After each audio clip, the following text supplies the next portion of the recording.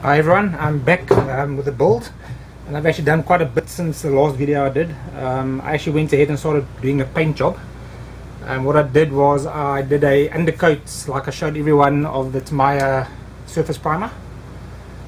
Okay, and then what I did after that was on all the edges where you could expect debris to hit the ship as it's flying through the atmosphere or space. I used hairspray. This is just sprayed into a bottle. With a brush, and I just brushed around the edges, and then I gave the whole model a coat of white Tamiya matte white acrylic paint, and basically what it came out was pretty well. Some areas no, okay, not some areas, on quite a section I ran out of paint, so what I switched over to was the Tamiya matte white. The only difference now is this is acrylic paint, so I won't be able to do the withering the way I wanted to do with the hairspray, because the idea with the hairspray is once the white paint's on top and you wet it and then wipe it down with a toothpick or earbud, it wears the paint down, looks like wear and tear. So now I've gone over the whole model with the acrylic, with the lacquer. So unfortunately I won't be able to do it. I'll have to do it manually or use the Dremel on the model. What I've done as well is I've started doing the templates for the red lines, and each kit will actually get a template paper. Okay, and that's basically your wing lines, top and bottom, your nose, and the stripe down the center of the nose, and cut them out. Right. I can use them. So what I've done is on the wings, okay, basically put the template down. Okay, what I did not do was I didn't draw lines on the wings, because then it'll be difficult once you do the red to you have lines all over the model. Just lie down, lie one down, and then do the other one, then it'll sit against the edge, and you can do the rest. And you'll see on this wing sections that the tape, which I'm using, the Tamiya tape, masking tape, runs right around the edge all the way to the other side, and this one over here runs runs parallel with the edge of the wing all the way around and around the bottom. Okay, and you see on the bottom over here it actually has a section of the rear landing gear pod is painted red as well as your main fuselage as a little triangle. Okay, and you see on the pictures that you will be, well, I'll put on my box account. I'll give access to my account, or to the folders in the box account with all these videos and photographs, etc. You see that this little red triangle is on there. Okay, and the build log, the document, will have photographs as well, with measurements, just to help out. Okay, so what I want to do now is I actually want to do the nose section red stripe. I've already done the front. Okay, that there is this one. So I cut it out, I put it on, and then I'll try and get the center of it by folding it in half to get the center, or draw a line. Put it on, strap it round, then tape it on, and then use that as a guide. It's not 100%. You'll have to just play with the size, but it is, I think it's 13mm wide. I've actually written 13 over there, taken a photograph. This is 13 over here. I've noticed it actually comes around, it's not flat, so I just use my blade and I just drew it out first, and then I just cut it round. Okay, so let's do the stripe. So I try not to make it as tedious, or make it as tedious as little tedious as I can, and this kind of thing can be boring. Basically this runs slightly forward of the flat end. Okay, you might have to eyeball it. Actually, let me do this way.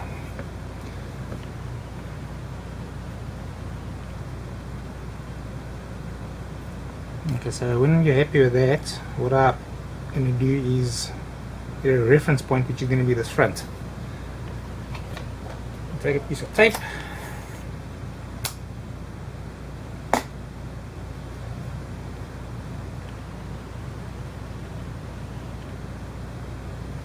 stick it on.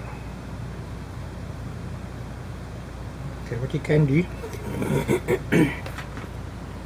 is get a halfway mark on both. So this is 13 millimeters, so 5, 6.5. I'm not folding it because then I'm going to lose dimension.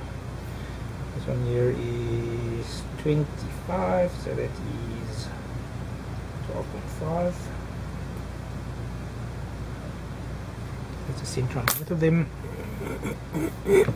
Very straighty tonight. Yeah, you can put a small dot if you like, because this section is actually hidden. So this is 35, that's 17.5.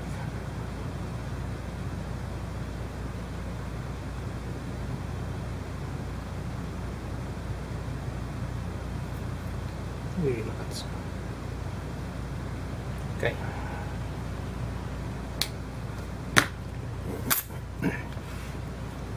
Now, what you can do actually over here is use this front nozzle as a reference point.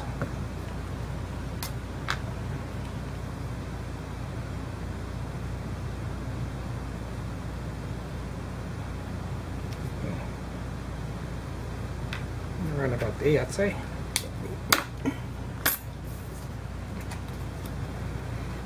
Line that one up there. And what I'm going to do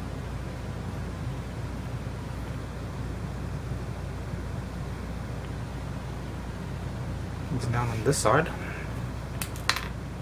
Just going to mark the edges of this.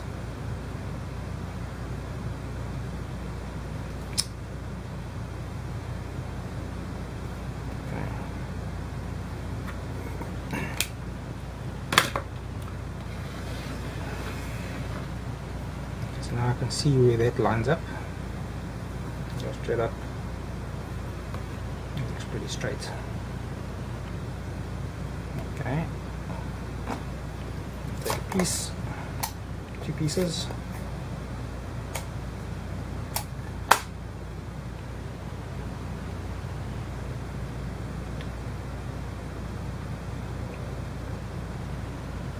I'll just stick it down.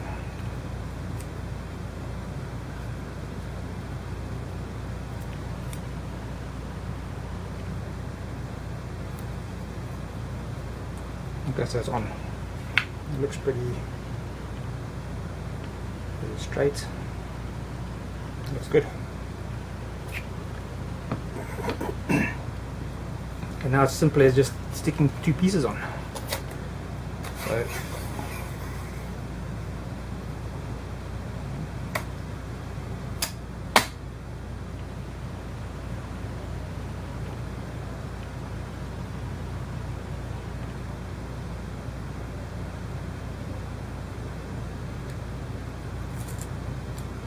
you need to stick it down one side.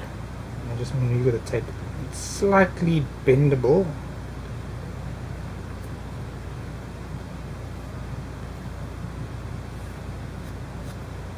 Other side.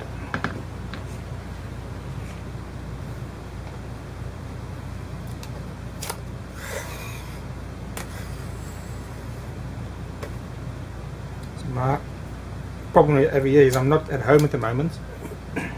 I'm actually building this model at work.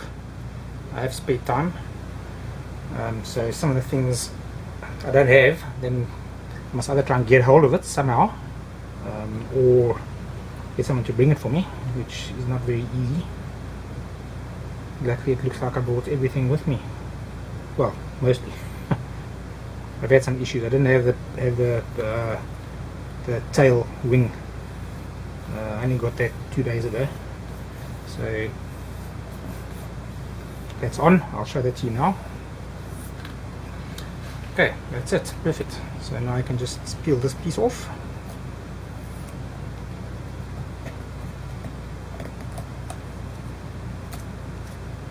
This one. Okay, I'll keep these two pieces. To close up this end. No, it won't be long enough. Get a new one. There.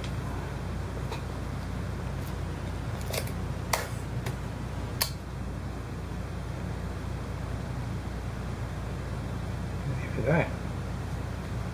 So it's the same procedure I did with all of the stripes on the wings and on the tail. So that's it. So what I'll do is, before I paint, I'm not going to show the painting process. I'll get a piece of paper, either stick it underneath this tape to prevent overspray, and then I'll just whack the red and get it in there. I think this red, it's called a red something, red purple color, purple red. Seems like it might be the right color. It's because it's more of a maroon kind of red color. It's not bright red. Don't paint your model plain red. It doesn't look right. It's not the right color. Okay. I did put a paint guide on the drop box. Okay, so here's the tail wing. Same thing. I went all the way around. Okay, I'm gonna have to get a piece of paper to put it over there for the prevents overspray, and then like I showed just now, I showed the wing already. Okay, I've gone ahead and I've painted all the little bits. So what I first did was I used plain metallic grey, and it didn't look right. It looked right on the engines, but it didn't look right on the rest. So what I did then is I mixed metallic grey with a bit of white just to lighten it up, and then I gave a light coat over everything, and it looks a lot better. I mean, it's your choice what color grey you painted. I mean, I'm looking at the mock-up photos, and to me it looks like it's a shiny metallic grey color. I mean, I'm going to be putting weathering on this anyway, probably with dark grey, or I've got plain German grey. Okay, so I'll do that, and then, but what I'll do first, I will do the red paint, and then most likely the decals afterwards. But before I do the paint, what I'm going to do is I'm going to use a paintbrush and paint a layer of nail hairspray. I'm going to just paint it onto the paintbrush. This one. I'm just going to paint it on. Okay, and then I'll paint the red, because that way I can use the hairspray technique, where what you do is you put water on it, leave it for a couple of minutes, take up earbud, and then wipe it down. It looks like it's chipped off. Actually, I'll do a video on that specifically to show how it looks once I'm done. Okay, so in the next video you'll see that the red will be done, and then I'll start doing some chipping, and then we'll probably get into the decals. I did receive the decals sheets, and they look very nice. So there we go. Okay. And Jim does a very good job at decals. Only thing is they're very thin, so you need to treat them or read the instructions carefully before you actually put them on. But yeah, very nice, and both cockpits instrumentation is there. Okay, which helps. Okay, so I'll see you in the next one.